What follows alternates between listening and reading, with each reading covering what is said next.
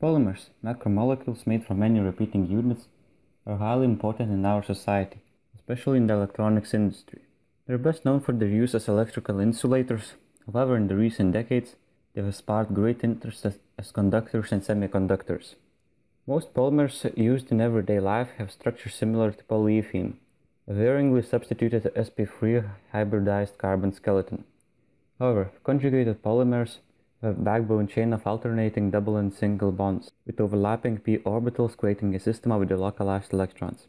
The delocalized pi bonds suggest that electrons can move up and down the chain freely. However, this is not the case, as this is greatly hindered by Coulombic forces, leading to a very poor conductivity in the neutral form. In 1977 it was discovered that polyacetylene can be reacted with iodine, leading to a massive increase in conductivity. But to understand why it happens, we must first explore the mechanism called the band theory. It postulates that when molecules are in the solid state, the outer atomic bonding and the antibonding of molecular orbitals form two energy levels. The application of a potential raises some of the electrons into empty levels. Because of this, a positively charged hole is left in the valence band. Conductivity band electrons and the valence holes are free to move throughout the solid, thereby producing a current. The electrical properties of the material are determined by this band gap. To decrease it, polyacetylene is doped with iodine. Iodine is oxidized and an electron is removed from the valence band. This is called p-type doping. The product is a polaron, partially delocalized Cathrin radical. Because of doping, the band gap is lowered as it creates a new band, making electron promotion easier. Upon the application of potential to the chain, the electron-hole pair is free to move like this.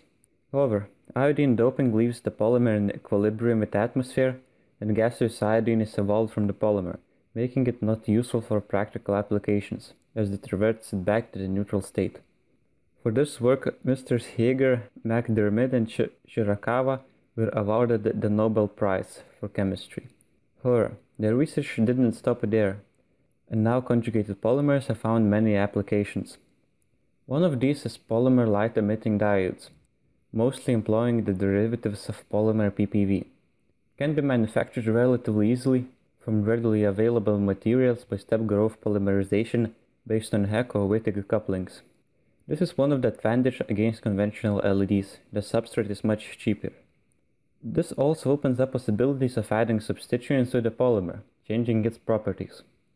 And as the emission of light is the energy given off upon the relaxation of an electron, the color of the emitted light can be changed by changing the band gap and therefore the energy of the photons. Substituents change the energy of the HOMO and LUMO. This is apparent as the unsubstituted PPV can emit yellow-greenish light. This changes to dark green and so on, as substituents are changed. These substituents also determine the stability and solubility of the polymer. This change in color is much more difficult to achieve with conventional gallium LEDs. Conducting polymers can not only be used as the active layer in LEDs, but can also be used to create light-reflecting displays on their own, like those used in e-readers. Unlike conventional flat panel displays, these reflect light like real paper.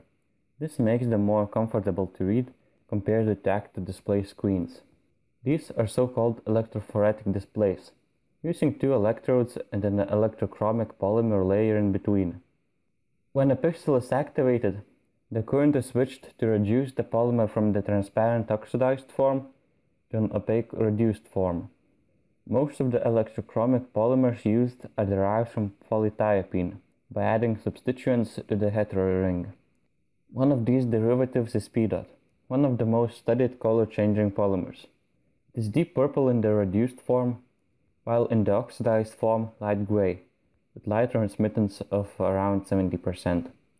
A lower reduction potential, the closer it is to zero, the less potential difference is required to reduce it to the opaque form, meaning higher display sensitivity, and the subsecond switching times between the forms. These all qualities have been tailored by adding electron donating substituents that change the band gap.